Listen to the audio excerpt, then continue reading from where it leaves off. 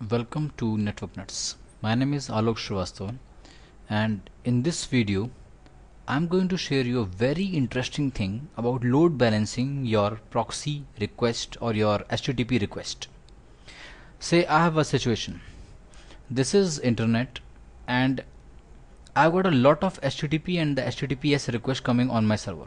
What I want to do, the first thing is that I want to hide my actual Apache IP address from the internet, and the second thing is that I just want something that the request, if in this example I've got more than one Apache server, like I've got an Apache running at 172.24.0.10 and it is having a very good hardware, and the second is running at 172.24.0.11 and it's got a average hardware. What I want, I want the load balancing of HTTP and HTTPS request coming from the internet, or it can be coming from the LAN segment also. So whenever HTTP and HTTPS request come here, because this machine having the IP of 10 is having a good hardware, more requests should be forwarded here, and because 11 IP is having an average hardware, so comparatively less requests should be forwarded to this particular Apache running on 172.24.0.11. So how can I do this? How can I do that that my HTTP and HTTPS request will automatically be distributed evenly or as per my configuration to one or more web servers? So here comes Pound. Let me show you. Pound is actually a reverse proxy and load balancing server. Some of the features are that it takes requests from HTTP and HTTPS clients and distribute them to one or more web servers. It is what I had shown you here. It takes requests from the web and distribute them evenly or as per my configuration to one or more web servers. It can detect when the backend server fails or recovered and take the decisions accordingly. That's great. Priorities can be set for one or more preferred server. Like in this case, the Apache running on 172.24.0.10 is my preferred as it is having a good hardware. So I want more requests to be forwarded here. So that can be done. The default priority is 5. The priority can range from anything from 1 to 9. And remember that higher priority value server is used more often. And this is my scenario. This is internet requests are coming from HTTP and HTTPS.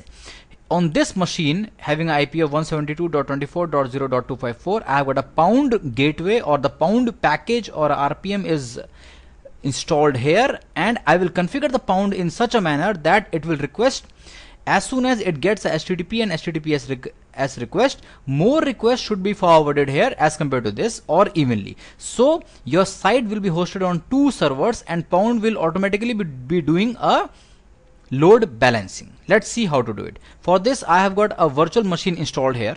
I will first show you. You can easily get the Pound from like doing the search on the net, Google it, and you can easily find the Pound package. I've got a Pound installed here. I'll just show you.